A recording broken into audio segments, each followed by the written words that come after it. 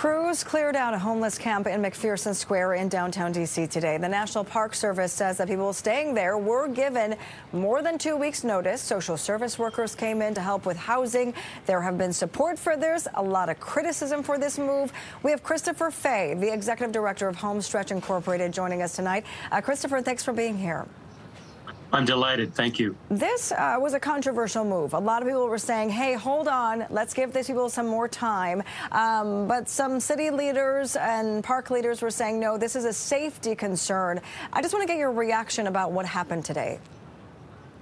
Well, I think it's a complicated issue, and I think we tend to minimize just how complicated and how nuanced it is. One of the things I'd want to point out is people who live in these camps, the homeless individuals who live in these camps, do so because they feel safer. Homeless people tend to be far greater incidents of being victims of crime than perpetrators, and a homeless person is far more likely to experience crime against himself than to commit crimes against others. So if you move the encampment, you're simply moving the problem from one place to another. And you mentioned that they were given 2 weeks. 2 weeks is not a lot of time to be able to find a safe place to live. Most of these individuals, even if they're waiting on waiting lists for housing vouchers, that whole system of vouchers is way behind. Now, there are people living in that McPherson Square camp who were on lists, have been waiting for a long time, and the opportunity to get a housing has not arisen. Yeah, I mean, I do want to say, on behalf of a lot of homeless advocates, we understand the gravity of the situation, and it is a lot of sympathy for the people who live in that community, who commute, who work there. It's a very unpleasant situation. But simply uprooting them and moving them, they'll probably be moved to another park. Yeah, I think a lot of people, because they don't have many other options. We're saying today that a lot of these folks didn't know where to go.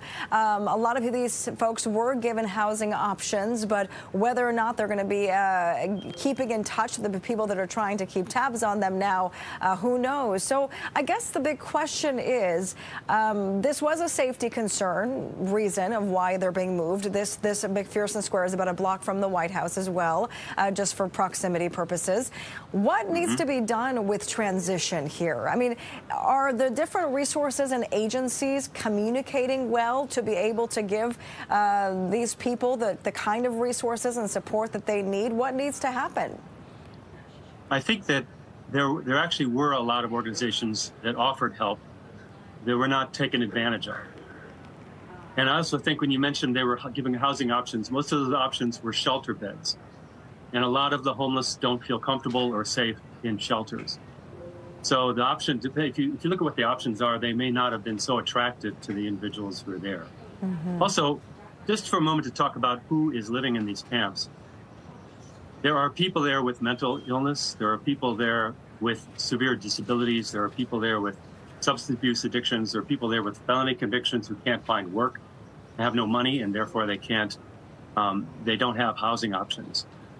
So a real concerted approach to solving this problem would be able to differentiate, first of all, between who we're talking about among the homeless and have a smorgasbord of programs and services for them.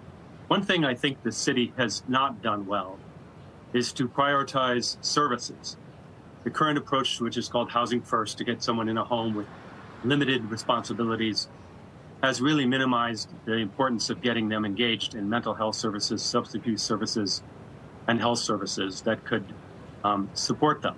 But a lot of these individuals need a lot of time, a lot of coaxing. They need to build trust with the social workers in order to engage in that kind of service. Yeah. And the amount of time we've given them with the uprooting here simply wasn't enough. I know that your organization, Homestretch Incorporated, does a lot of work with the homeless. I have about 30 seconds left here. What is your group doing, and what can others do to help? Because this is clearly a crisis, not only in D.C., but frankly, in a lot of parts of this country. Oh, especially the major cities. Absolutely. Just look at L.A. Homestretch, the mission of Homestretch is to empower homeless families with children to secure permanent housing and attain the skills, knowledge, and hope they need to become economically self-sufficient. So we actually have a wealth of services, a very deep, intensive array of services, and we ask a lot of the families that come to us. They have to have skin in the game.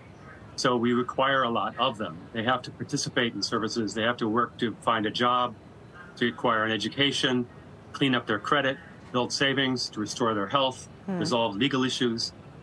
But it takes time. The average family that works with us stays with us for at least 2 years. But because of the intensity of the engagement and the fact that we require some effort on their part, we tend to have one of the highest success rates of any program serving the homeless in the nation. Which is so nice to hear, Christopher. I hope that you continue doing the work that we're doing. I know that we need a lot of it, especially in this area. Thank you for your expertise, Christopher Fay, Executive Director of Homestretch Incorporated. We thank you for your time tonight. And thank you for paying attention to this issue, Sharon. Absolutely. We really appreciate we'll try to stay on top of it as best as we can.